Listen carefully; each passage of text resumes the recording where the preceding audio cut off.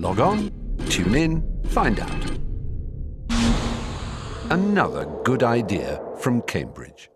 Masahito Yamazaki, here from Princeton, right? Yes, that's right. Who will talk to us about partition functions of three-dimensional theories, I guess.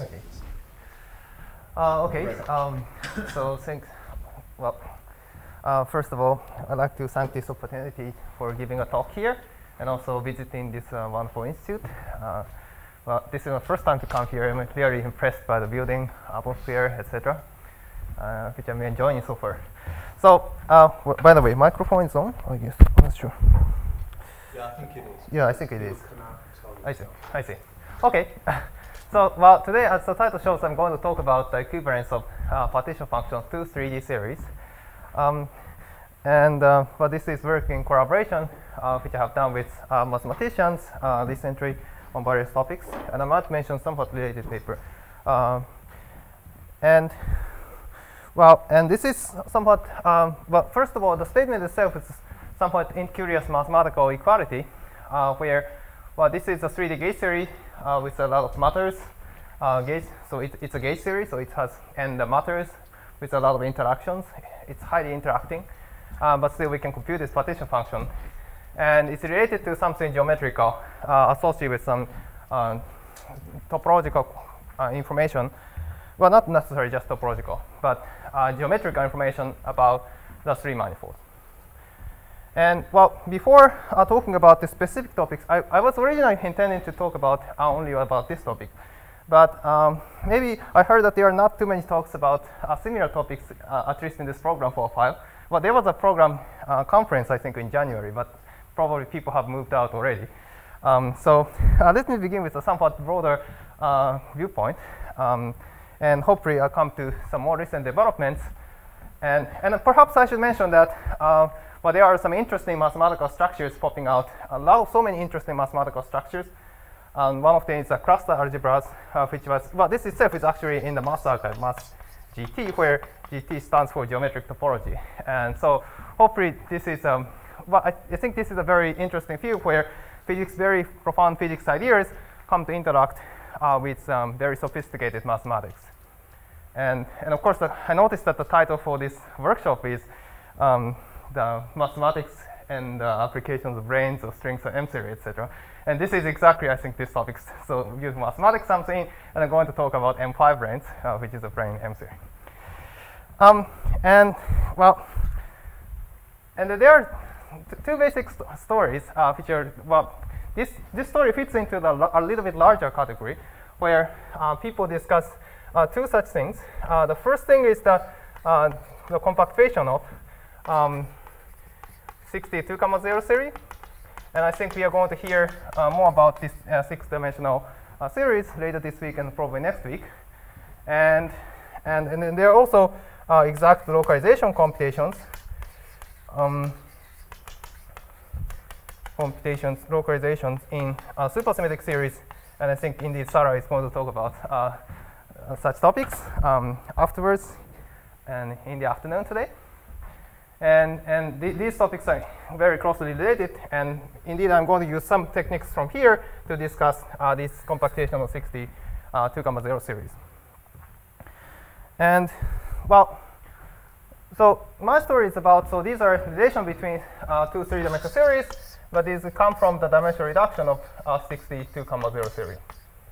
And this itself is defined on certain three manifold, and this is defined on a certain three sphere. And the moral of the story is that we're going to compactify the 6D theory on S3 times M3, where M is a certain three manifold. And that kind of explains why such an equality holds. And well, so the 62,0 theory is a rather mysterious theory. It's an interacting fixed point in 6 dimensions. And even just the existence of that is one of the most wonderful predictions of string theory in the 90s. And they have, for example, ADE classifications because they are defined from type 2B compactation of the K3 surfaces where we have the singularities. And the mysterious thing about 62,0 theory is that we have, well, from the supersymmetry alone, we can see what kind of matter fields there are in this 62,0 series. There are 5 scalar fields, I for I runs from 1 to 5. There are 5 scalar fields, partly because there is, if you have 62,0 series, there is sp2, sp4, well, depending on your preference, which is the same, locally the same as SO5 R symmetries. It has 5-dimensional R symmetries, and then there are these 5 scalars transformed under SO5 rotation symmetry, and there are some fermions which satisfy some symplectic type conditions, and it has a curious field, the V mu nu, the 2 form satisfying this self-duality constraint in 6 dimensions. So this is the matter content of the multiplet, tensor multiplet in 6 dimensions. So this is the only multiplet which doesn't contain gravity, and the curious fact is that this is the self-dual 2 form, and it's not the gauge field in the sense that this is a 2 form and it's self-dual. So it should couple something called a self-dual string, and due to the self-duality constraint, it's not easy to write down the Lagrangian. Well, which is analogous to the case of type 2B supergravity, where we have the self-duality constraint for the 5 form flux in that case. And well, that's very similar in this case. And also, since it's electric, somewhat the electric duo, so there is an electric magnetic duo which keeps the theory equivalent, which essentially says that the size of the charge, the size of the coupling constant is order 1, because Dirac quantization condition says that if you have in this electric magnetic duality, coupling E is mapped to 1 over E, but that should be the same as E itself. So its coupling is order 1. So it's very difficult theory and highly difficult to analyze the theory, and we don't know much about it still. And of course, part of the reasons we are studying this compactation of 60 series, we can possibly learn about this 60 series by studying their compactations, although we haven't succeeded that far in that respect. But certainly there are many things we already know about the 60 series. Well, sorry if I'm starting very slowly, but let's see.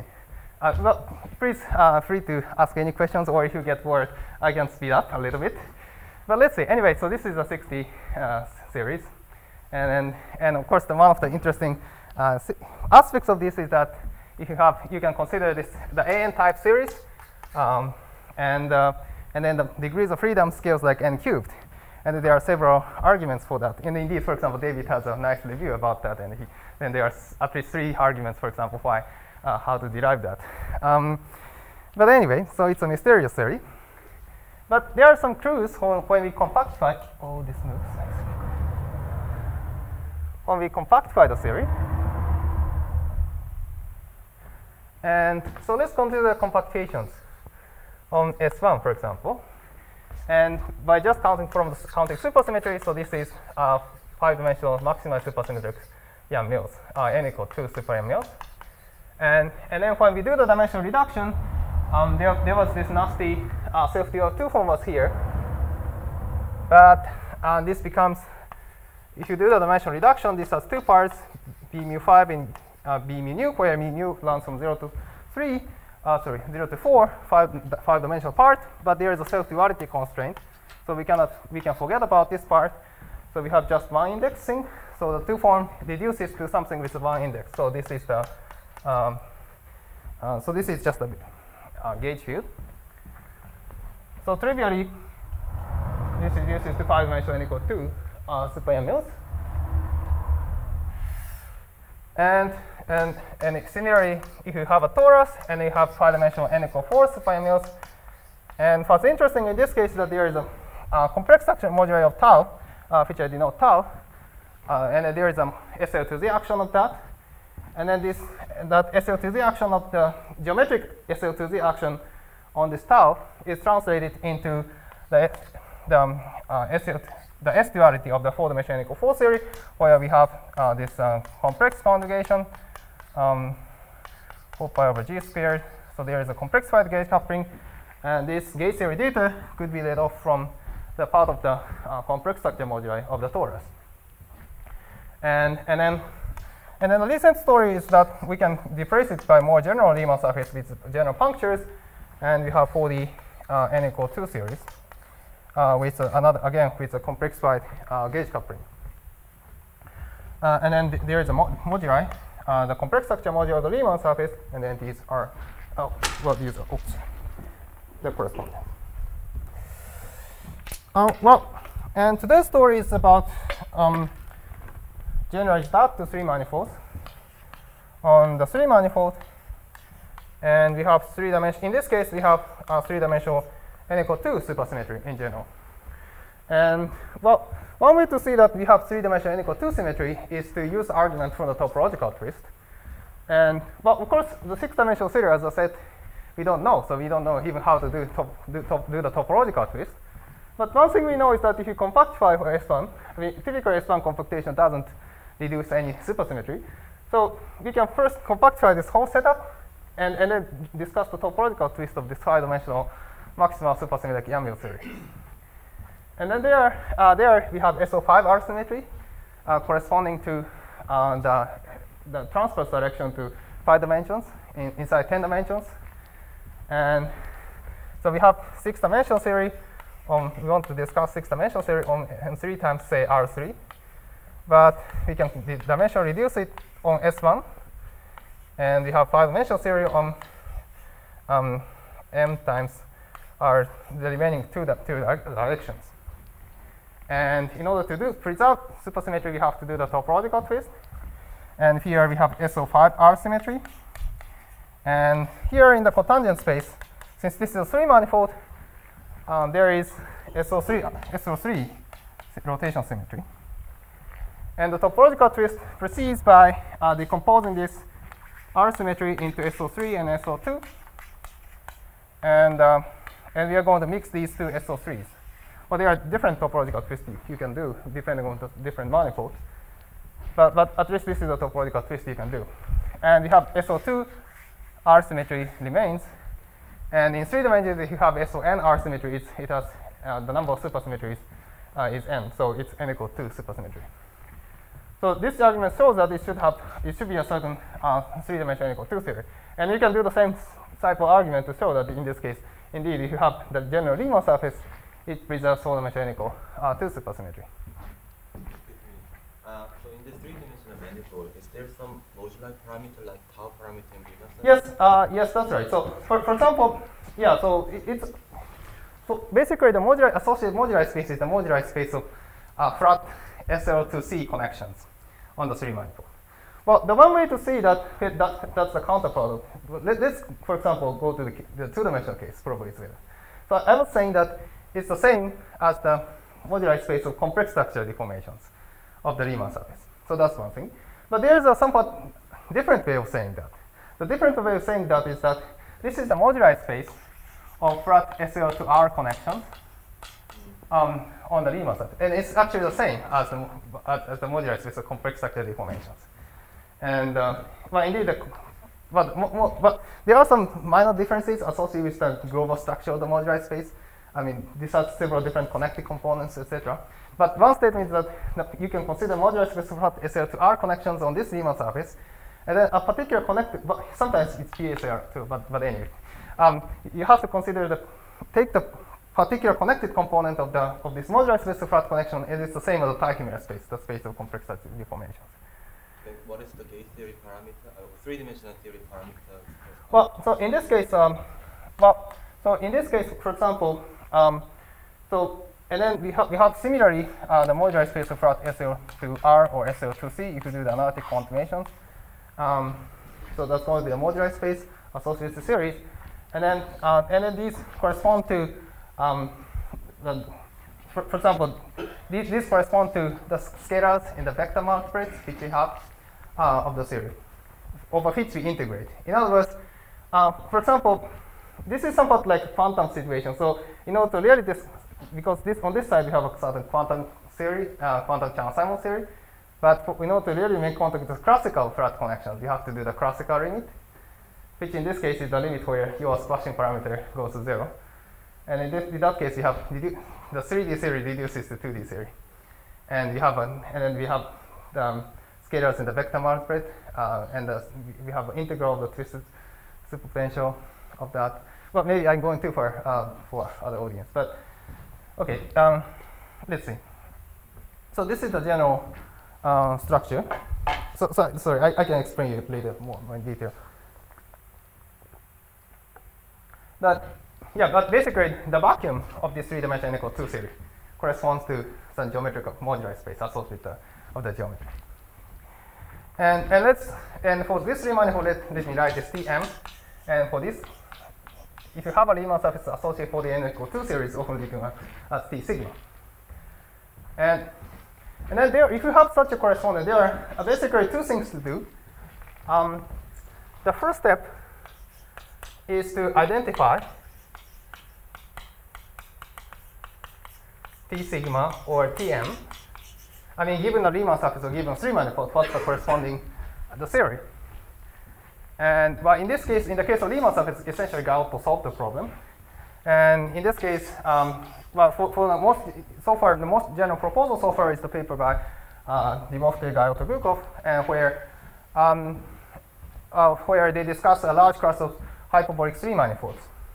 Although there are still a class of somewhat exceptional three manifolds which are not hyperbolic, and they are not discussed in great detail. But at least the problem is, first, I said just conceptually that probably there is associated 3D equal 2 series.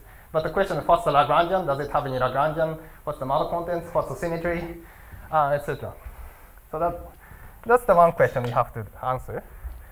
And well, roughly speaking, if you have some such identification, and then the argument is that there is some equivalence of the Hilbert space, which I roughly write as T sigma, or you can do the same for the three manifold case. In other words, what I was alluding to a little bit is that there is some moduli space, the moduli space of flat connections here on this two manifold or three manifold. And then on the gauge field side, by aesthetically is something related to BPS sector of the theory. And you can, again, there is associated Hilbert space. And then the statement is that these Hilbert spaces are the same. Although people, I mean, in a lot of cases, so this is going to be, to some extent, the ultimate formulation of all these AGP-like stories. But in practice, of course, it's not too easy to identify the associated Hilbert spaces. So what to some extent, for example, Necklace of Witting was close to doing this in certain contexts. But anyway, there should be some equivalence of Hilbert spaces, in other words, equivalence of series, certain sector of the Hilbert space theory, which are the same. So this is one statement.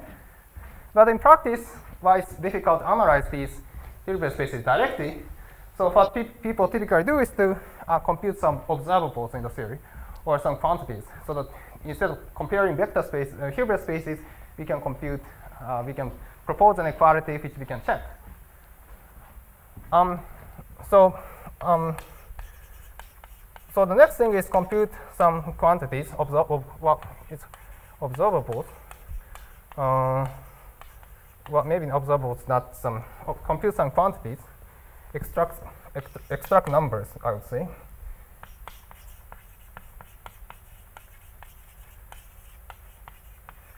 By doing some computations, and there are several different ways of quantities which I can propose, which you can do. So let me proceed to that. What kind of quantities I'm going to explain that. But so far, are there any questions so far?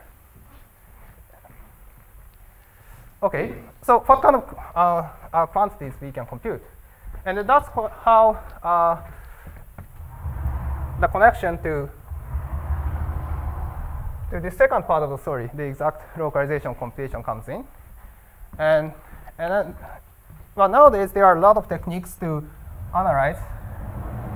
Analyze meaning compute exact quantities in supersymmetric gauge series. Compute in the sense that some quantities are written as matrix integrals, etc. And Sarah is indeed going to talk about it.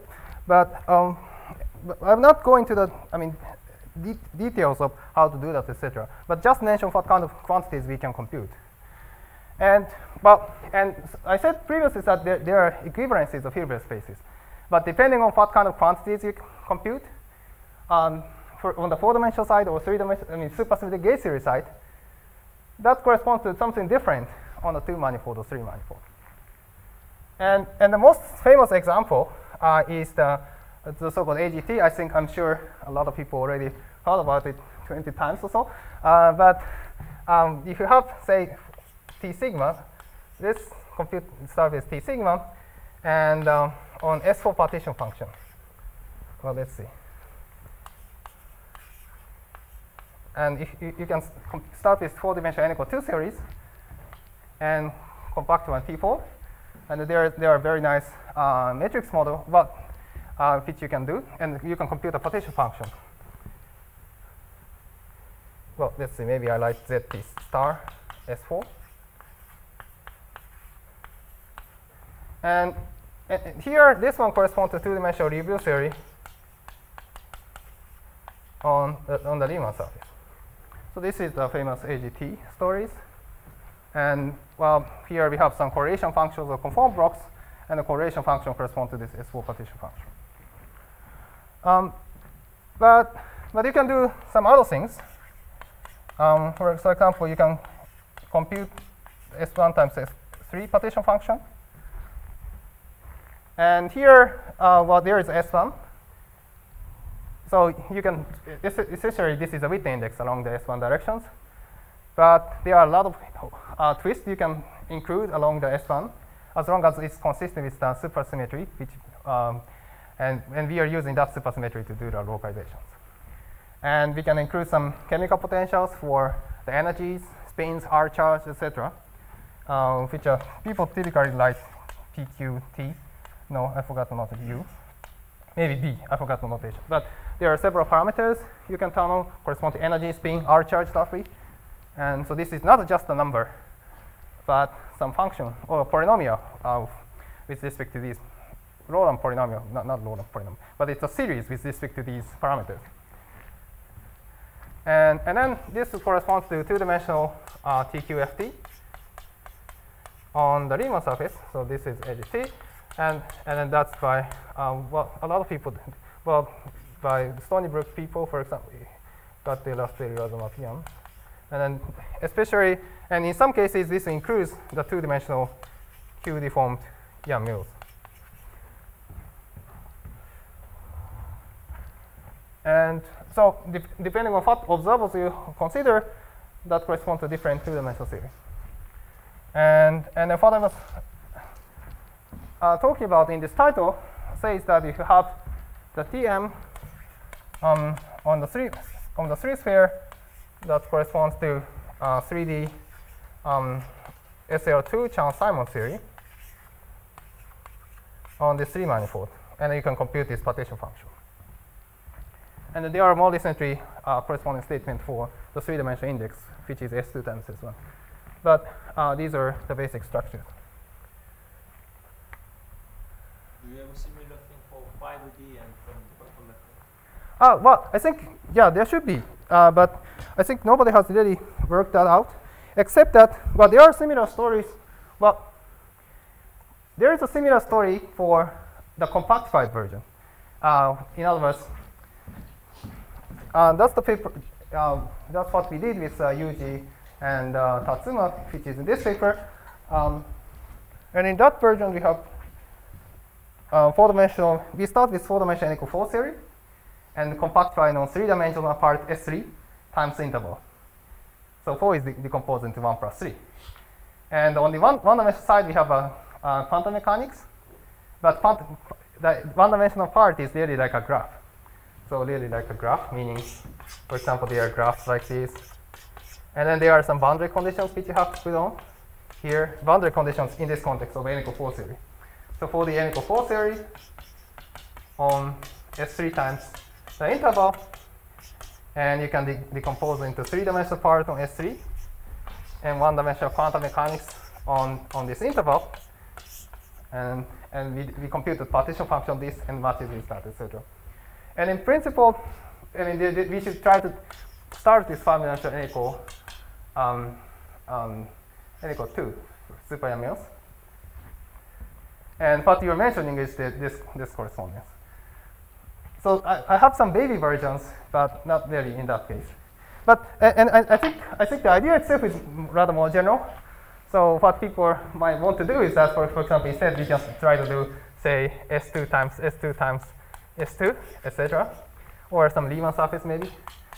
I mean, you have to make sure that appropriate supersymmetries are preserved because we want to do some computations by localization, etc. And typically, on the supersymmetric side, we have the conformally flat backgrounds. So S4 is, for example, conformally flat to conformally plot. So if you go through to the IR, you can do the conformal it's a conformal field theory, and you can do the conformal transformation to map it to R4. So we don't really. And there are some nice conformal killing spinners which are on these conformal flat manifolds. That's why we can do the computations. But I think the idea itself is rather general. And to some extent, I started with some 6D theory. There I said, but in practice, you can do whatever theory you want. You can take any supersymmetry theory and then try to compactify with various amount of supersymmetries. And then you have a statement like this in that context. Essentially, that should be the case. Although, what's surprising about this 6-dimensional theory is that a lot of so many things you can think of. For example, I was talking about this quantum mechanics problem, etc. And you don't really need to say 62,0 theory. But you can understand this, all these theories, all these correspondence, these ones and that one, as a reduction from 62,0 theory. So that's a strong hint that the 62,0 theory should be a rather interesting theory, I guess. So, and if you like, for example, there are several. For example, I was a little bit imprecise when I say that, because the more precise method E1 type corresponds to Liouville, and N type corresponds to total series, and well, there are corresponding statement list entry for D and E type cases. So you can try to do the generalization, or for example, you can try to do the overfolding Z2, and there are some papers that are being finding, for example, saying that this corresponds to some super review theory. So you can try to do the twist, or for example, well, I recently had a paper about trying to do some ZP overfold of this theory, and you can construct a partition function, and that again corresponds to two-dimensional conformal field theory with one parameter, one discrete parameter. Well, Q is not already K, for example, with one discrete parameter, and that you can show to some extent. So there are, I mean, you can, for example, generate overfolds. So there are a lot of interesting things you play with, and also I didn't say much, but for example, you can try to include various observables with lines to surface operators to all these stories, and then try to see how they are mapped. So indeed, there are a lot of things you can do. And in practice, if you want to do the precise computation, things are becoming very messy. Well, not necessary, depending on your preference, but computation sometimes becomes messy. You have a complicated formula, Schur functions, etc. But what I'm going to explain next is that, well, of course, these are beautiful techniques, but at least the basic idea about how to, well, I was talking about this part, and it's about extracting numbers, and of course, that's where all this technical machinery comes in. But at least as far as the part 1 is concerned, part 1 is to identify the series. You don't really necessarily have to go through the computations. Well, that should be the case because these are extra things which are placed on top of these series. So there should be a simple way to identify the series, Tm or T sigma. And then that's how I return to. And of course, if I want to do some computation, I should again come back to these computational too. But at least the basic idea is very simple. That's what I want to show.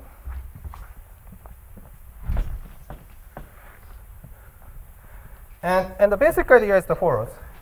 Well, there are, I think, two basic ideas. And one is to consider this setup where we have some manifold. And let's say this is a d-dimensional manifold. And this is a d-1 dimensional manifold. And let's say I consider computational 6-dimensional theory on MD or MD-1. Maybe I drew it too large, but then there is a corresponding thing. So this should correspond to some supersymmetric series in 6 minus d dimensions, GMD, and 7 minus d dimensions, d-1. There are corresponding series for the theory for the manifold on the boundary or the manifold at the bulk. So there should be some corresponding supersymmetric series. So these are coming from the compactation of the 6D series, or any whatever theory you might have. And now, if you look at this figure, well, I kind of, to some extent, assume that the series on this Riemann on these manifolds are simple. And for example, in some cases, indeed, well, for example, these are topological quantum field theory, Chern-Simons series, so there's a topological series. And in topological theory, if you look at this figure like this, there's something you should come up with, and that's formulated in the axiomatized by Atiyah and Segal, etc. But well, the idea is that suppose that you have a certain thing like this, and then well, this itself might be complicated here in this direction, but here along this direction you can do the canonical quantization. And so regarding this direction of time, and you can do the canonical quantization, and there is associated Hilbert space for this guy, for this theory. And if you have a manifold like this, you can do the path integral in the bulk, and you have a certain something, and then that means that there is a state corresponding to MD. Maybe I should write MD minus 1 here in this Hilbert space. And so, so it specifies there is a Hilbert space at the boundary, and there is a state coming from the path integral at the bulk. So this is the what I said previously. Well, and then as I said previously, the statement about this identification of T sigma and Tm should be about the equivalence of the Hilbert spaces. The Hilbert spaces associated with these two are the same. So there should be a counter statement. But you can at least formally translate it as a statement that there is a Hilbert space associated with this one, and it specifies a state in that. But you have to understand it in this part, where dimensions are different. And of course, well, if you go up dimension 1 here in this direction, since we are dividing the dimensionality of the same theory, we are losing the dimensions instead of increasing the dimensions. And well, this itself is actually interesting. And there's in some cases, for example, you can try to do the orbifold, etc., to decrease the dimensions, and that corresponds to increase the dimensions. So I sometimes say that in this context, the dimensional reduction is dimensional oxidation. But anyway, there should be some corresponding statement. And of course, there is a Hilbert space. If you have this theory, there is an associated Hilbert space, which I might like T. Well, maybe people can see, or there is an associated Hilbert space. And of course, I have to choose a particular state out of that. And we have this theory is dimensionality of this theory is decreased by 1 from this theory. So what you can do is to well, the answer is that corresponds to certain boundary conditions. Well, there are some theories here, but you can try to place it on the half interval. And then there are some boundary conditions which you can put on there. And that corresponds to choosing a particular element of this Hilbert space. So this is the boundary condition.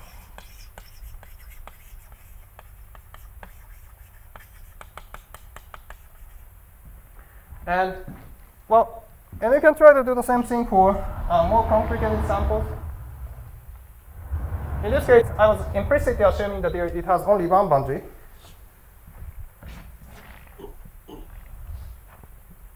But you can try to say, consider the case with 2 boundaries. And for example, for concreteness, let's take this to be a 2-dimensional manifold and this to be a 3-dimensional manifold. And then correspondingly, there are some series T sigma, and Tm. And here are the information of the 3 manifold connecting these 2 Riemann surfaces. So it's a cobordism between the 2 Riemann surfaces. And in this language of topological quantum field series, etc. Well, the M. So there is some M. This is an element of the endomorphism from the Hilbert space itself, or if you like, it's an element of the dual of this one and another such thing here and there. So it's a map from here to there, where this star represents the orientation reversal. So this specifies an element here in this space, and of course you should be able to translate that to there. So as I said, this becomes a boundary condition. So specifying a particular element of here out of here means that you have a boundary condition, corresponding boundary condition. So in this case, you have to choose something out of the product of two boundary conditions with one orientation reversed. And well, that's the case when we have the domain walls. In other words, when we have domain walls, so there are some series here on this side, and there's another series on this side. And in practice, what we mean by choosing the boundary condition is that you can do this folding trick, and you can regard it as the boundary condition of the series times the orientation reversal of the series. So that's a famous folding trick in, say, CFT, for example. We do that all the time. And so, it is what we mean by this is to choose domain wall inside the theory. And well, so this is a rather general idea, and it should apply to any theory, whatever theory you have. I mean, and indeed, it does, to some extent, it doesn't even rely on supersymmetry, except that we already assume this equivalence of the Hilbert space in some ways. And in practice, supersymmetry will be required to ensure that. But the idea itself is very, very general. And well, for example, you might try to do that with the case with the 4 manifold with 2, 3 manifolds of the boundary, for example. But there are a lot of things you can do. Well, maybe I should try to be a little bit more concrete. And then, for example, well, no, not here, probably relates. No, here. Here is that if you have the Riemann surface, and in that case is well understood. So this is the review theory, which lives here in this theory. And this three-dimensional theory should be, well, that's the case when we have S4 is here. This theory is compact for S4. And it should be, this three-dimensional theory should be some theory whose boundary theory is review. And the answer is no, actually, since the early 90s or even 80s. And then that's Chang-Simon theory with non-compact H group, SL to R Chang-Simon theory. Well, basic idea is that review is about complexity deformations. And I was saying 20 minutes ago or so, it's about same as the flat connections on the Riemann surface. So it's about flat connections. So it's natural that if you consider flat connections in the bulk, and the corresponding theory on the boundary is again the theory of the flat connections. So it should be some SL to R Chang-Simon theory.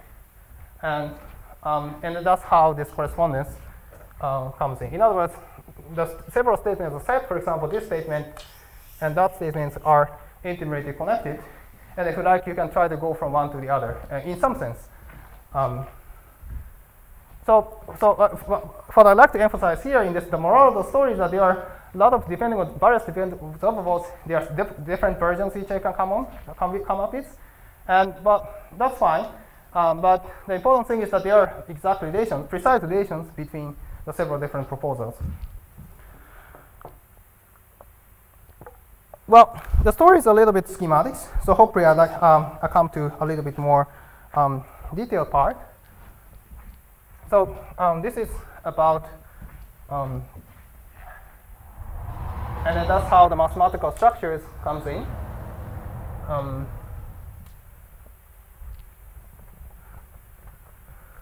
Well, the one basic idea is the follows. So I think I already said that. So for example, well, to make the statement more precise, for example, there is a complex modular here, and there is another complex modular here.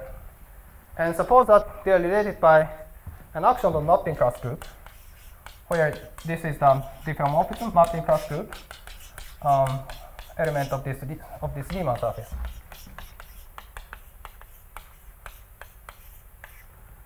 And then there are taus and tau primes. So there should be some domain walls interpreted between different values of the complex structure modular. So that determines the theory. Well, this is fine, but you might want to say that, for example, I defined it somewhat abstractly, but how we do the computation. For example, well, this is a domain wall, but in general, the classification of the domain wall is a very, very non-trivial subject, even when we have supersymmetries.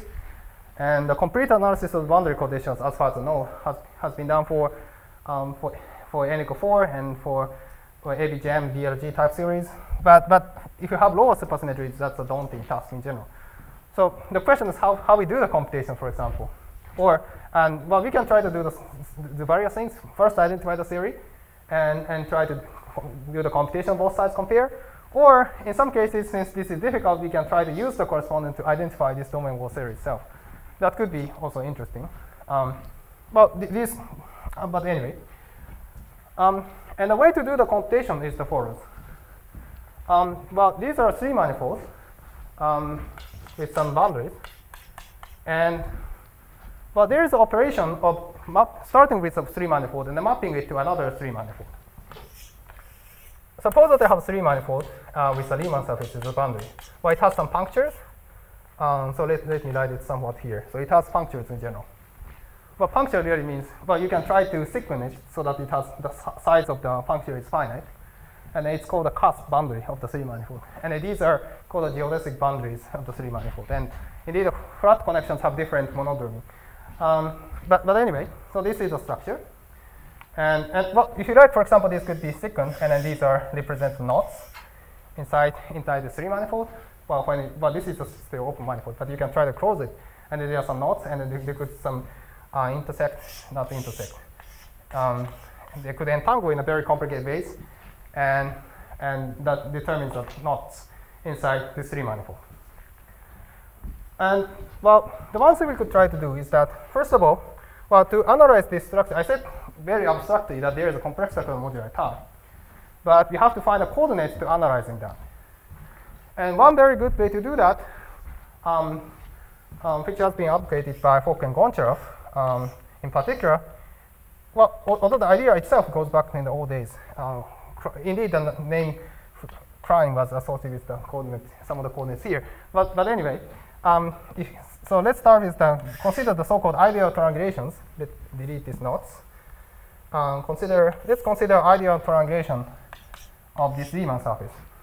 Well, I don't draw it completely, but the idea is that so this is a triangulation on the Riemann surface, and all the vertices are at the punctures. So that's the definition. Well, actually, this is not too good. We'll have to and suppose that there are no genus inside any of the triangles. So all these triangles are contractible. And well, and then suppose that they have such a triangulation, and then there is operation of attaching a tetrahedron, one tetrahedron. So a tetrahedron here. So I'm going to write a three-dimensional tetrahedron, which I would write as this tetrahedron. So yeah, you should look at it in the 3D language. So it's really a tetrahedron. But you can try to squash it in this direction. So sometimes I call this like a pillowcase, where you have two faces here on this side, on the other side. And in the pillowcase, there are different diagonals are written on the faces of the pillowcase.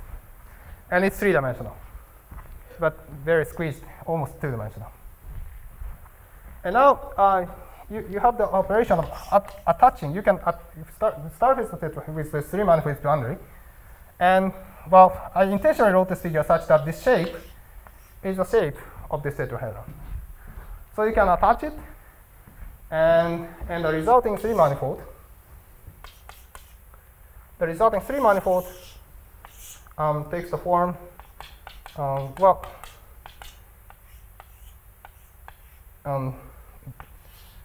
Well, there was previously the line here, but since we have attached this tetrahedron, the diagonal is now mapped to another diagonal here. So we have diagonal here. So and then there are genus here and there. So it's the same Riemann surface to some extent, but it just changes the triangulation.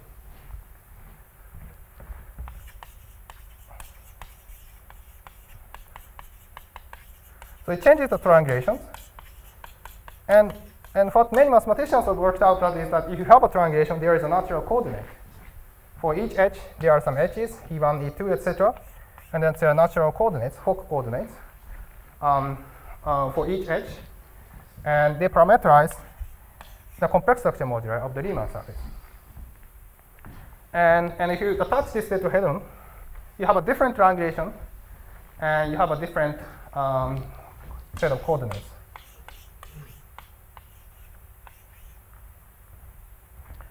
You have a different set of coordinates. And then, so instead of saying that you have a tetrahedron, you can say that there is an operator which maps these coordinates to another set of coordinates. And this x prime is written as a rational function of this x. And well, mathematicians formalize this procedure in a somewhat combinatorial way, and that goes by the name of cluster coordinates. And some of the coordinates, these are called the cluster coordinates. And then there is a combinatorial information about the triangulation of Riemann surface, which vertex is connected to which, etc. So there is a quiver. And then there are variables associated to the edges, sorry, vertices of the quiver. But actually, but if you can try to do the dual, etc. But anyway, but there is a combinatorial information, and if you start with that, you can assign some coordinates on there, and then transform nicely under some transformations. And this transformation is known as you can imagine, cluster transformation. And this is expressed by some quantum logarithm function, where the arguments are again some of these coordinates. And what's nice about this is that you can do the quantitation as well. So these are promoted to operators, and so simply put, the effect of the tetrahedron is just to include some extra operator written in terms of quantum logarithm function. Well, this is just adding one tetrahedron, but you can try to do add more tetrahedrons layer by layer, and in general, say for example, if you have a three manifold, well, three manifolds with certain boundary, and you add some tetrahedrons, say n tetrahedrons, and it's mapped to something different, and then you can try to close the manifold by attaching another closed three manifold, open three manifold with boundary. If you start with the Riemann surface boundary, by attaching this tetrahedra, the boundaries change a little bit, but then afterwards you can try to glue back these the same thing. Well, it could be a different thing, and then this constructs a complicated three manifold in general. And well, in the operator language, I was proposing, let's say, I was advocating the operator language here, the topological field theory formulation, and here they're having just three manifold as boundary, as I said, correspond to choosing particular state, and then there are some quantum algorithms, and there are a lot of quantum algorithms appearing here and there. And there is the state, again specified by the three manifold. So this is the general structure. So the whole thing I wrote as M, and so this is the partition function of this theory. So this is the structure, and well, you might think that this is a very particular type of three manifold, but there is a notion of decomposition of three manifold, which is somewhat similar but different from the punch decomposition of the Riemann surface, which say that any three manifold could be decomposed essentially in this way. So we don't really lose too much by specializing to this case. And in that case, the partition function is written simply as this one. And where this SB is probably I should write explicitly, so it is a quantum logarithm function. It's just a thousand special function, but has some very nice properties which I return to in a minute. But anyway, so this is a Hilbert space. And probably I should emphasize that Hilbert space, well, this approach is not too useful if the Hilbert space parameterized in these coordinates are very complicated. But in practice, these coordinates satisfy some canonical commutation relation. And the canonical commutation relation says that there is some constant between these two coordinates, or promoted to operators, It's just a constant determined combinatorially. So by doing some appropriate coordinate change, these are just like a momentum and coordinates of the usual quantum mechanics, although we have many of them. So these are like, by doing appropriate choosing a polarization, these are really like a coordinates of momentum up to some transformation, linear combinations involved. So this is a very simple problem. So you can think of this as L to R. So each of these is L to R to some power, where L to R acts, well, this x and t coordinates and momentum acts by product or differentiation. And these are written in terms of x and p's. It's really like a standard quantum mechanical problem. And that's the way to compute a partition function. And interesting is exactly the same mathematical structure, really exactly the same mathematical structure appear in the study of the so-called wall crossing phenomena of the four-dimensional n equal 2 gauge series. So that's somewhat surprising thing. And then there are some proposals for how to explain that. But mathematically, to some extent, it's almost trivial because here in this discussion, we have some two-dimensional Riemann surface and the triangulations, etc. But exactly the same mathematical structures appear in this Kawata-Muranetsky, where they discuss the complication of 4D n equal 2 series on S1. And then, for example, if you heard to talk about some wall crossing, etc., well, you might have heard about the wall crossing formula itself. The wall crossing formula says that some product of quantum dialogrism is independent of the change of the parameters. In that case, the Kähler moduli. And then there is a corresponding statement here. And the statement says the following. So I said that any closed three manifold could be represented this way, but the representation is not unique. So they could be represented in some different ways with different number of tetrahedrons. In the 2D language, this is essentially the pentagon of the two-dimensional Riemann surface. But anyway, so it could be represented in several different ways. And apparently then we have different expressions. But they say the wall crossing formula says, or the so-called identities, miraculous identities satisfy this quantum algorithm, ensures that this is independent of choice of how to decompose the three manifolds into tetrahedron. And that's how to make context of wall crossing phenomena, etc. And here in that case, well, but this is to some extent a generalization of the wall crossing phenomena discussions, because, for example, I said that the complex modular here and there are connected by the SL2Z transformation, so that's a monodromy on the modular space of the complex structures, modular space of the Riemann surface. So modular space of the Riemann surface, you start with a particular point, go around, and go around is represented by the action of the mapping class group, go around and come back to the original point. But of course, there could be some non-trivial monodromies. And if there's non-trivial monodromy, there is non-trivial answer. And the wall crossing phenomena is the case that when the monodromy is trivial, the X expression is trivial. Well, so it's really the generalization of this wall crossing phenomena to the case where the loop in question is non-contractible in the modular space. And well, of course, this is still a complicated expression.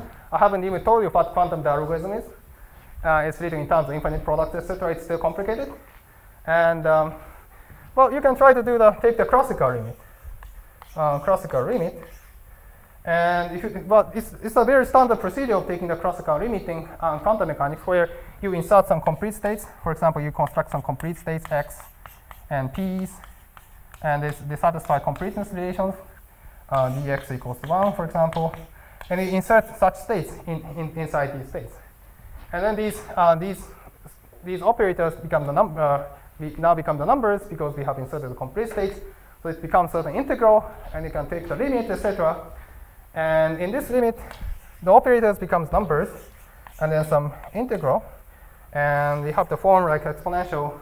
The leading term is b squared, and there is something coming out plus the subleading corrections. And interestingly, the connection, well, the correspondence between this part and that part is a little bit subtle in the sense that this is written in terms of product of quantum dialogrisms, but this is not really simply the sum of quantum classical dialogrisms, because you have to take care of the ordering of the operators, etc. And interestingly, if roughly speaking, if you have quantum dialogrism here, we have classical dialogism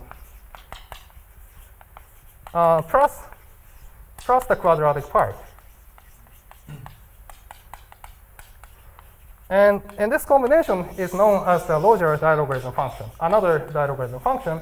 And what's nice about it is that it appears in the formula for the volume of this tetrahedron. So this is a tetrahedron in 3 dimensions, and there is a notion of volume associated with that. And so interestingly, the volume of the tetrahedron comes out in this process. And also you can try to relate the quantum dilogarithm identities here and the classical dilogarithm identities there. And there are some beautiful works by Kashaev and Nakanishi, where from somewhat mathematical standpoint to do this. But we can do this more also from the physics viewpoint as well. And then we have the reduced partition function like this one. And if you have the expression like this, well, sorry, I have written sigma, so there is an expression like this.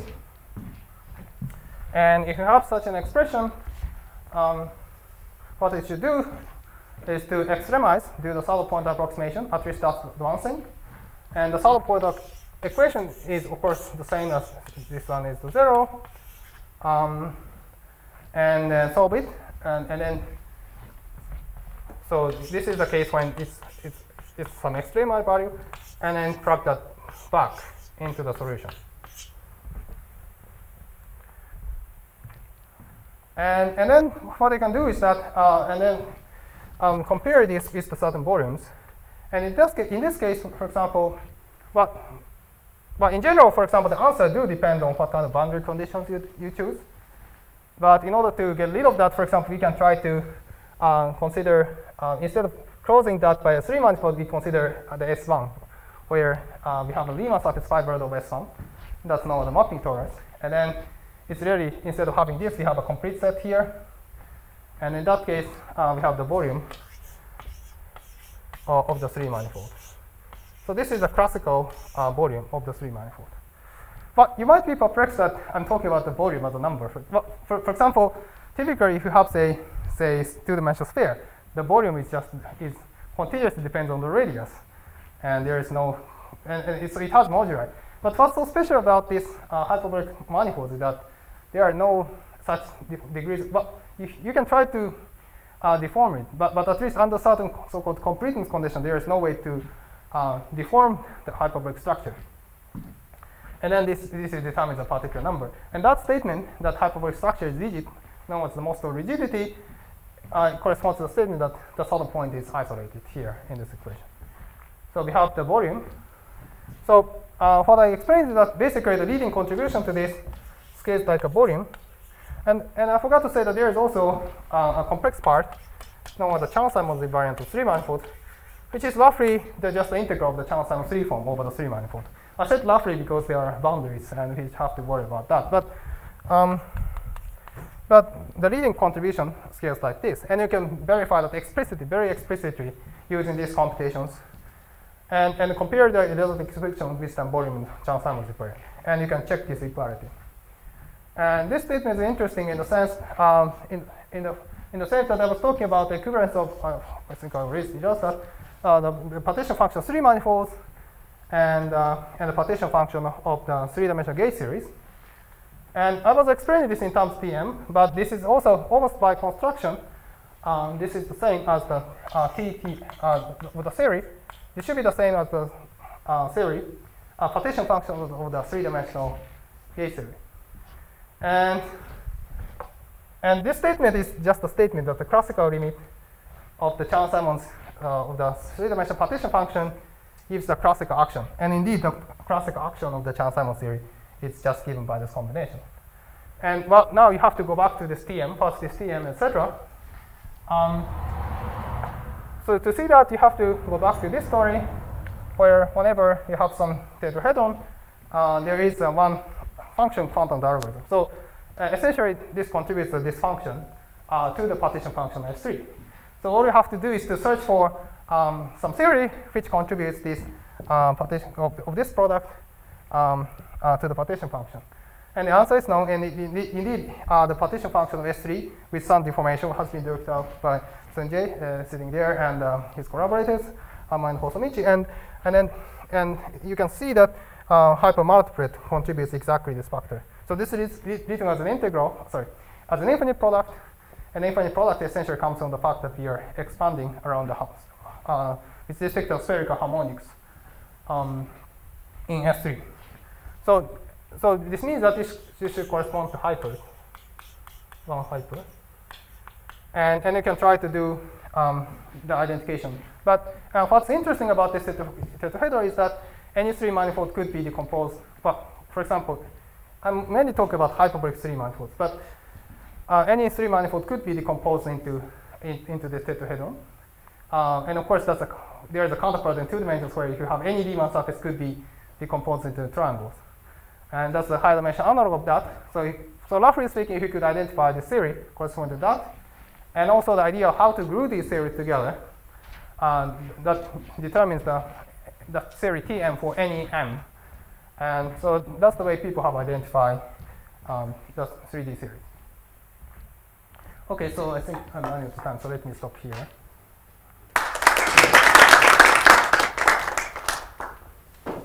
Any questions? So if you have a collection of quantum dialogues, can you read out uniquely a 3D gauge theory?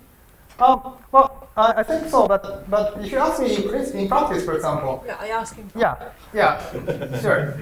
I haven't worked out that in great detail, but so I think it's still open. I think. But, well, yeah. I mean, it's to some extent algorithm, but in practice, for example, gluing procedure could be a little bit concrete. There are some monopole operators appearing in the simple potential, etc.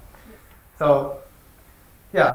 So, and another approach might be to just really honestly analyze the boundary condition of the 4D. Just take T sigma for n equal to 4D n equal to 2 and analyze the boundary conditions. But there are some difficulties, like there are corrections to the Kähler potentials, etc. So, and even if you analyze the classical boundary conditions, it's hard to say. Sorry, can you at least go this way? I mean, start from a triangulated surface where you know what is the gauge theory, like on the boundary, and then do your machinery and identify uniquely the 3D manifold? Yeah, unique modular mirror symmetry sets as well. Yeah, I think that should be done. To some extent, I tried, but haven't completed the story. Yeah.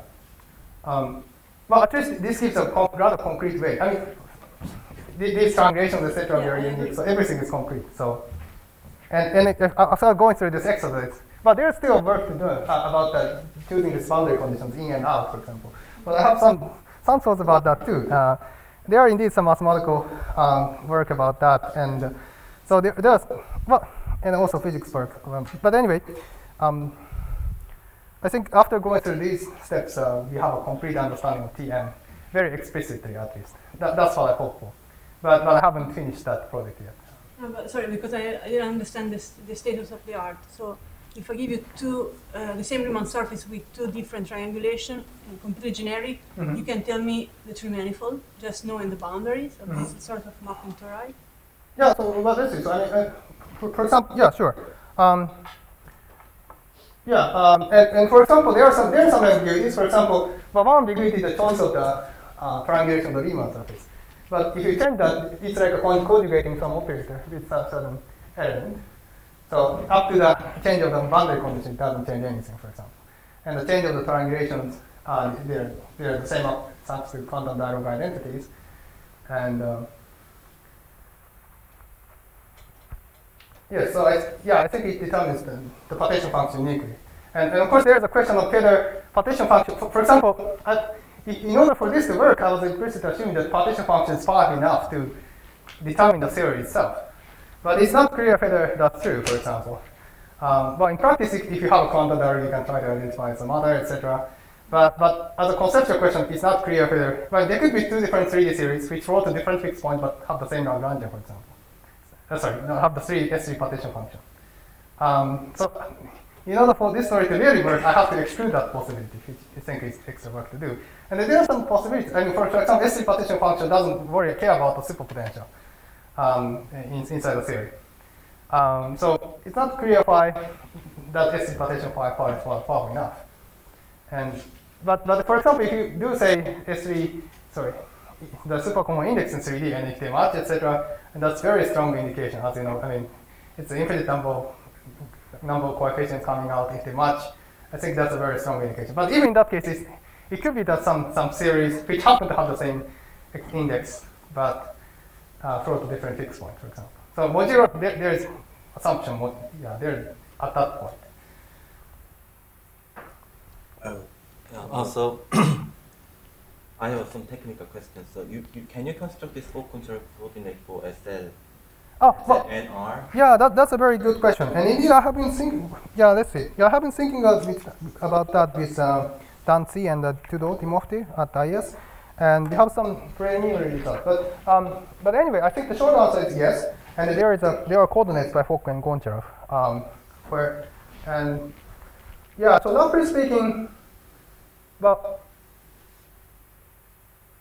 roughly speaking, the idea is that but in the case of SL2, the Fock-Goncharov coordinates determined from the cross ratio of the various same positions. But if you go to SL and R, there are cross ratios, and of course the number of cross ratios increase, but there are something known as a triple ratio, and that serves as extra parameter. And these serve as the complete parameter. Although combinatorially the construction is very similar. Instead of having the triangle, you just divide into smaller triangles, and you have some coordinates for each of the dots. And again, the adjacent situation, whether they are connected, etc., determine the Poisson structure for that. So yeah, I think the story goes similarly, and we are working on the gauge theory identifications, etc. And indeed, that structure is very. So essentially, for that purpose, all is necessary is algebraic structure, the Quibers, cluster coordinates, etc. And this structure is very, very general. And for example, there are some Lyman models, Kenyo and Goncharov recently constructed some Poisson structure on the space related to the Lyman models, and they have again cluster coordinates, etc., which are connected to these coordinates by some operation. So, and Lyman models are more, to some extent, much more general than the Quibers coming from this triangulation Riemann surface. So there should be a larger generalization of that to a broader class of series. I don't know how to interpret that in terms of patterns, etc. But and then some interesting structure associated with cluster algebras, etc. pops out in completely different contexts. For example, I heard that Nima and his collaborators are now working on scattering amplitude stuff, etc. And they again have some diamond structures, but part of that is already published in the papers. But they were studying the so-called leading singularities of the scattering amplitudes, and they have some Bragg-White vertices specifying the helicities, and they have a graph, like something like a dimer, and they have some coordinates associated with the Grassmannian. So it seems that a lot of interesting structures appear. The same structure, exactly the same mathematical structure, seems to appear in various different contexts in physics. So I hope to find a more unified viewpoint about why this happens from physics to this point.